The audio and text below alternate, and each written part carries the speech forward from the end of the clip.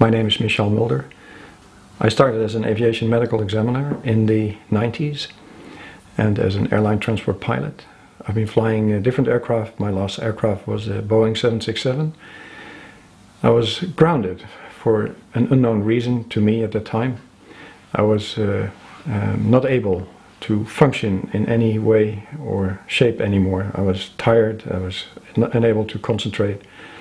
I've been at home for about 6 months until I met a colleague pilot, a Dutch pilot, who was flying for British Airways. And he was in the same condition as I was, but already for a year and a half. He brought to my attention an article in the Independent, which for the first time described all my symptoms under the header of the Aerotoxic Syndrome. I was quite shocked by the whole story, and from that time onwards I wanted to find a treatment to at least regain my health back again.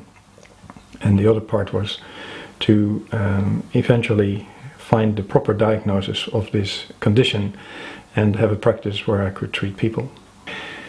It was after my first visit of the conference in London about the Aerotoxic Syndrome that I'd met Professor Abedonia. He explained to me that it was possible to do different analysis, like a blood analysis, to diagnose this treatment.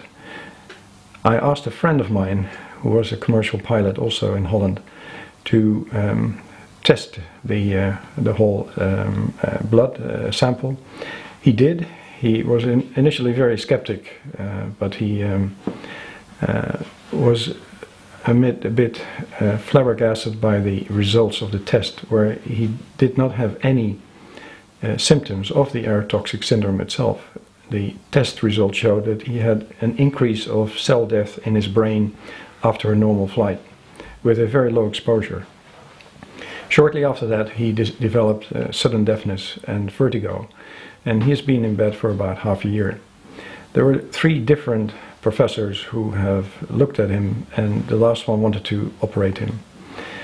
I thought that the proposal for the operation was such that he would have lost the function of his ear and inner ear after that operation. And at that time I met Mr. Zoutewelle. He was coaching top sporters with different food supplements and to bring him to optimum condition. In my conversation with him, he analyzed the situation of this colleague pilot, and after that he designed a plan to treat him. The amazing thing that happened was that from the onset of the treatment he had no vomiting spells anymore of 2 hours, up to 2 hours they were lasting each day, and he was nearly losing his consciousness in that process. He regained a fit to fly status after 6 weeks, and he is now still flying around in his Boeing 747. And that was the beginning of a practice to treat similar affected pilots that are coined under the Aerotoxic Syndrome. And we are seeing now a variety of people from the aviation industry in Europe, and with varying results. Many are back into flying, some aren't, and many have regained a acceptable or a good condition of health again, where they can function normally in normal life. We got an invitation about 2 years ago by a European oil company to give a presentation on the aerotoxic syndrome. The oil companies have production platforms on the North Sea where they operate turbine engines similar to the ones that we have under aircraft, but they also use the same oil to lubricate these turbines. The problem of the aerotoxic syndrome is emanating from the oil itself. The people that maintain these turbines are exposed on a daily basis with these oils on their skin, and the organophosphates that are as an additive in these oils, they reach the body through the skin, and they are a nerve toxic component, and eventually they will develop systemic neurological damage. And the oil company expressed that they were having a lot of people of their platforms that were neurological incapable to work anymore, and they were fired on medical grounds.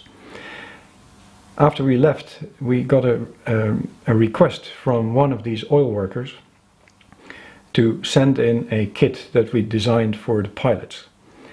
This man had tried this on his own initiative by himself, and after 6 weeks he reported that after 23 years the severe headache he was having had gone after about 2 weeks after the onset of the treatment.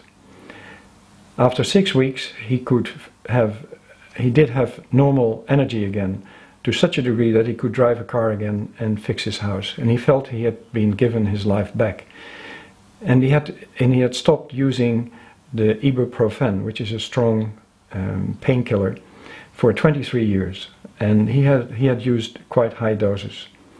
And one of the side effects is that you get liver damage because of using these pharmaceuticals. From there the word spread very quickly, and we have now a project that has been paid by the union to treat 10 oil workers that have been fired 10 to 15 years ago. And we are looking forward to the results in about 6 months from now.